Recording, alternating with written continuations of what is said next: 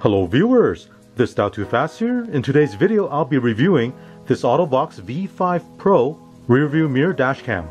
Now the unique thing about this design is it does not use rubber straps for mounting. Instead it has a dedicated metal mirror bracket that you install on the windshield. Now the LCD display you see here is 9.35 inch wide. This dashcam has a front and rear camera that records in 1080p. It features super night vision, GPS tracking, and they've included a hardwired power cable into the fuse box for parking mode recording. In this video, I'll go over all the features and how to install this in your vehicle, so stay tuned.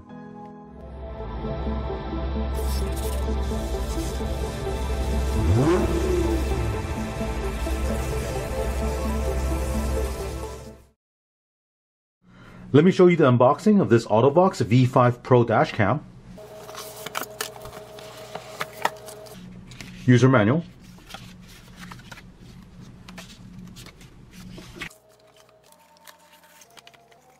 And here's a rear view mirror dashcam. Rear camera. GPS antenna. License plate mounting bracket for the rear camera. Rear camera cable. Hardwire power cable and fuse taps. Additional hardware for mounting the mirror. Here's a look at everything that comes with this dashcam. So let's have a look at this rear view mirror dashcam. Looking on the front, this is a 9.35 inch full laminated LCD touchscreen. There's a protective film you need to remove. And let's have a look at the back. Right here is the front camera. It has a resolution of 1920 by 1080 and the viewing angle is 145 degrees. You can swivel this camera to adjust the view. The speakers are placed right here. In the middle is a rear view mirror bracket. This bracket is made of all metal and you can adjust the angle. Later in the video I'll talk more about the different bracket adapters that come with this unit. In the middle there's this wire that comes out. This connects to the main wiring harness, which connects to the power wire, GPS antenna, and rear view mirror cable. Looking at the bottom, right here is a plastic cover you can open up. There's a reset switch. Next to it is a mini USB connector for connecting to your PC. Right here is a micro SD memory card slot. Now this dashcam supports up to a maximum of 64GB memory size. The memory card is not included, so you do have to provide your own. Here I'll install a memory card.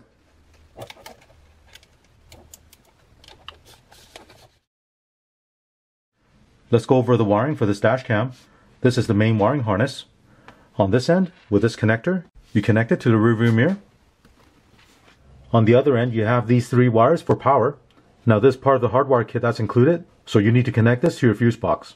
The yellow wire is constant 12 volt, red wire is ignition 12 volt, and the black wire is chassis ground.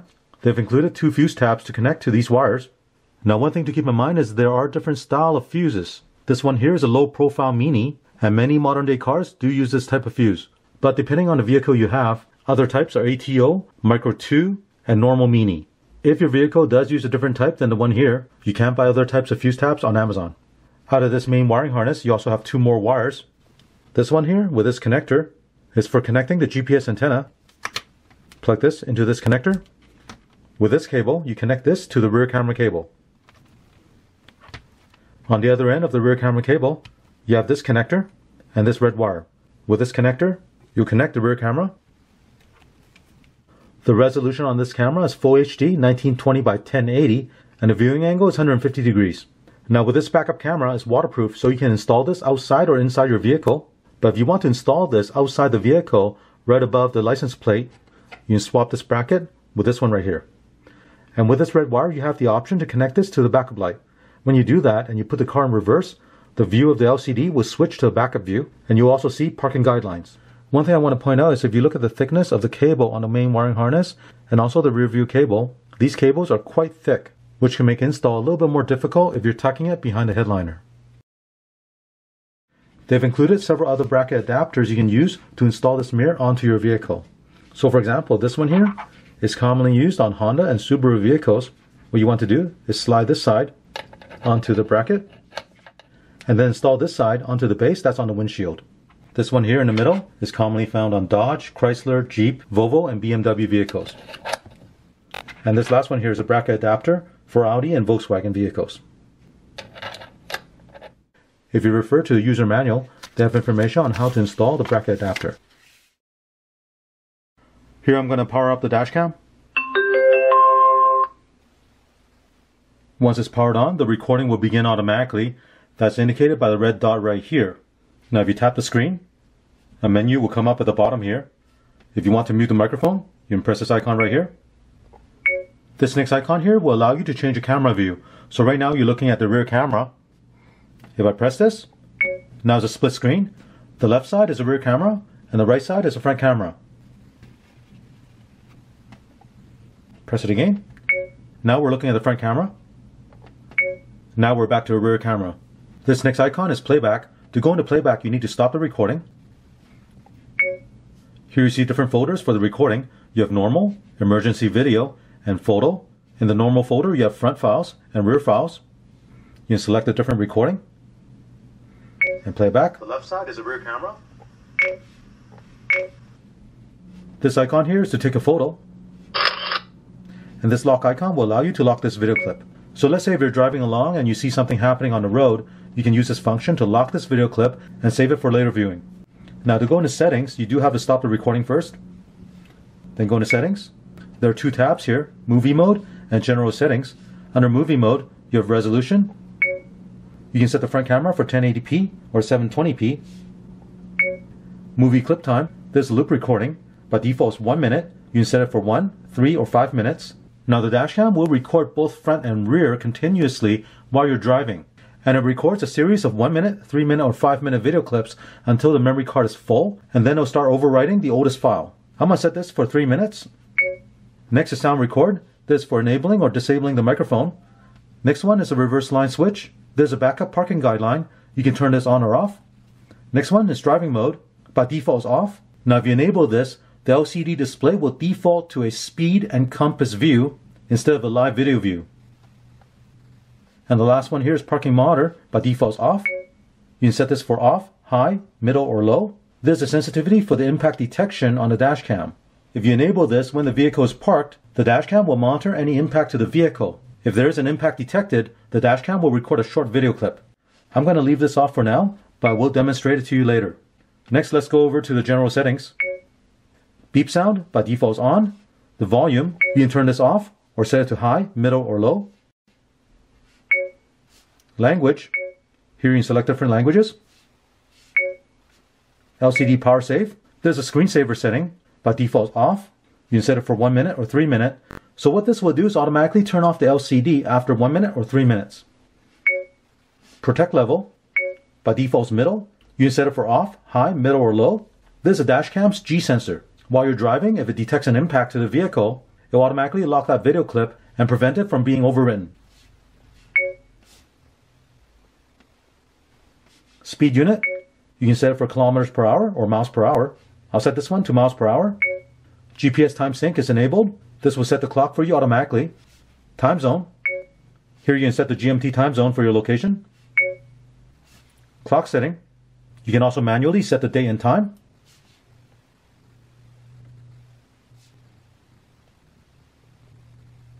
Date format.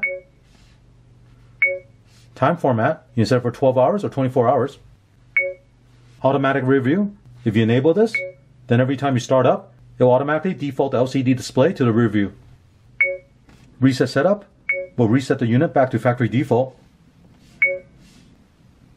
Format SD card, here you can format the memory card.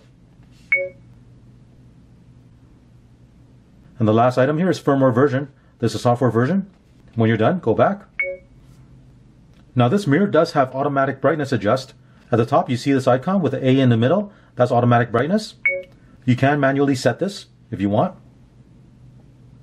While looking at this view, if you want to turn off the day and time, you can. Just tap the clock here. To see it again, tap it again. With both the front and rear camera view, you can change the viewing angle. All you have to do is swipe up and down. If you want to change the LCD display to show the driving mode, where it shows you speed and compass, all you have to do is press and hold the screen for 2 seconds. To turn off the LCD completely, press and hold again for 2 seconds. Tap the screen to turn it back on.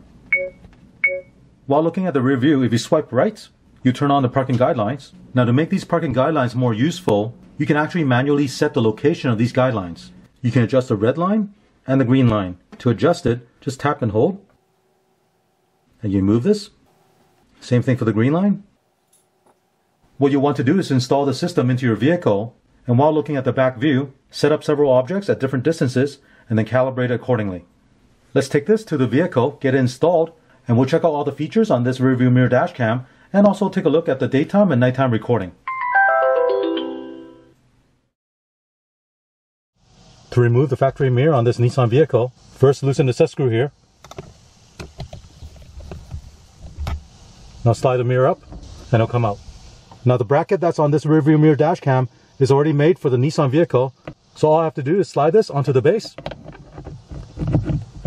and then tighten the bottom Phillips screw. Connect the main wiring harness to the cable on the mirror. Now bring this cable up to the headliner. Tuck this cable behind the headliner and run this cable over to the A-pillar. Now the length on this main wiring harness cable is 8 feet long. Now since the 3 power wires and the GPS cable and the rear view camera cable all come out of this splitter, you'll first need to run this cable all the way to the fuse box so you're able to connect these 3 wires. After you do that, then connect the GPS antenna and run it back up to the windshield, and you also need to connect the rear camera cable and run that cable to the back of the vehicle. Pull back on the weather stripping and then remove the cover on the A-pillar. Run the cable along the side behind the panel and keep the cable away from the side curtain airbag. Bring the cable all the way down and then run the 3 power wires to the fuse box.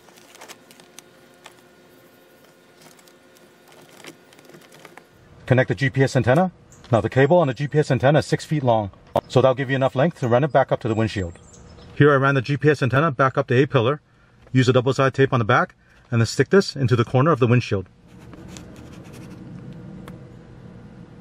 Connect the rear camera cable, and this cable is 19 feet long. You can run this cable either along the bottom side or along the top. Here's a rear camera cable. Tuck it behind the weather stripping and run this all the way to the back. Use the included fuse taps to tap into the fuse box. You'll need one for ignition 12 volt and one for constant 12 volt. Now make sure you don't tap into any circuits that are critical, like ABS or airbags. A good reference to use is a label for the fuse box. So for example, up top here, there's a power socket accessory 1 that will give you ignition 12 volt, and the electrical parts BAT 2, this will give you constant 12 volt. It's best to test it with a multimeter so you know which one's ignition 12 volt and which one is constant 12 volt.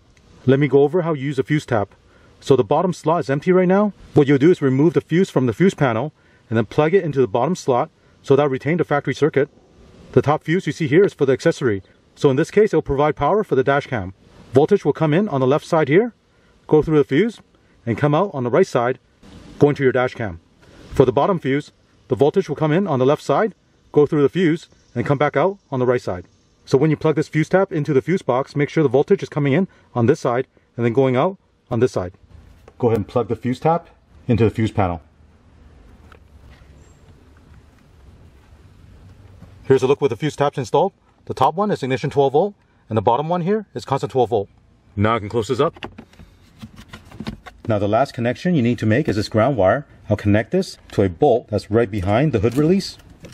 This rear camera is waterproof, so you can install this outside the vehicle or inside the vehicle. If you choose to install this outside the vehicle, you can use this bracket that comes with the dash cam. What you want to do is remove this bracket, install this one onto the camera, and then you mount this bracket behind the license plate. So the camera will be placed above the license plate.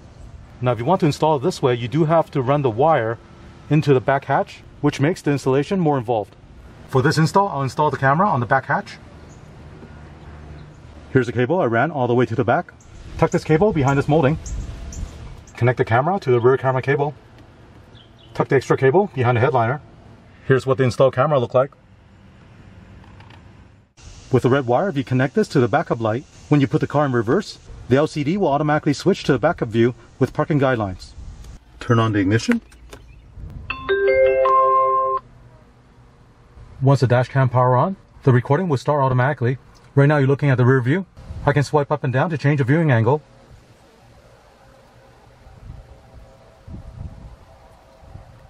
I can press this button to toggle the view.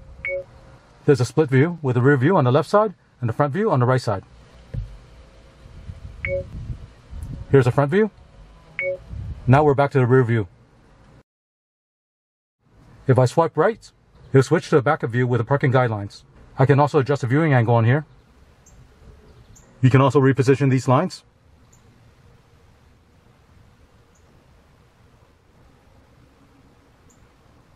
Swipe to the right to go back to a regular view. With that red wire connected, when I put the car in reverse, the LCD will automatically switch to a backup view. If you tap and hold the screen, you'll switch to a driving mode display. This will show you the speed you're traveling at and the direction of travel. Press and hold the screen again, and now the display will turn off. Tap the screen, and it'll turn on the driving mode display. Tap it again, it'll go back to regular view. Now this LCD display does have a pretty good anti-glare surface, but if you find there's still too much glare on a super sunny day, you can turn off the LCD and use the mirror as a regular rear view mirror. Let me show you how the parking mode works. Let's first stop the recording. Go into settings. Go to parking monitor. Let's enable this. Set to high. Go back. Now I'm going to turn off the ignition. The dashcam will turn off and go into standby mode. At this time, if it detects any impact, the dashcam will automatically turn on and record a short video clip. I'll simulate an impact by hitting the A pillar. As you can see, the dashcam will turn on and begin recording. After the recording, the dashcam will turn off and go back into standby mode. One thing I noticed about the parking mode recording is if you get into your vehicle and the parking mode recording is taking place and you proceed to start your car, after this short recording, the dashcam will still shut off. So what you want to do is tap the screen, go ahead and stop the parking mode recording, then at this time continue with the regular recording. Now one benefit of having this type of LCD rear view mirror is if you have stuff in your back cargo and it's blocking your view out the back window, this LCD rear view mirror will still show you a clear view of the back. It's very helpful if you're backing out of a driveway or out of a parking space.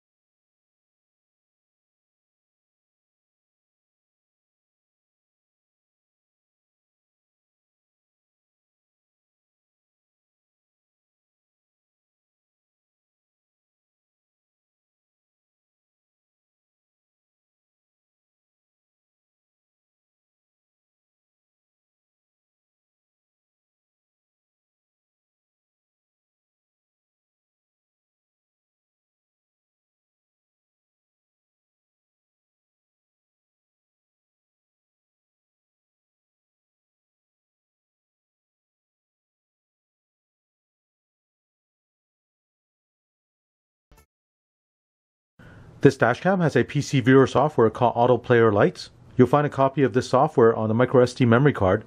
Install the software onto your PC, open up the software, and specify the location of the recorded file on the memory card. You'll be able to play back the recorded file using this software.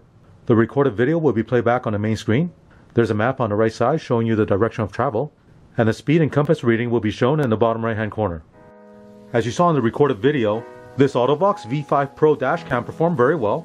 With the daytime recording, you're able to see details like license plates in front of you. It has good exposure, contrast, and white balance. Now, because the front camera is located on the right side of the dashcam, when you install this in a left-hand drive vehicle, the rearview mirror is typically angled in such a way the front camera is positioned further back in the vehicle. That's why when you look at the recorded video, it's showing more of the top of the windshield and also the dash. I do like the fact this dashcam does not require the use of rubber straps to install on top of the existing rearview mirror.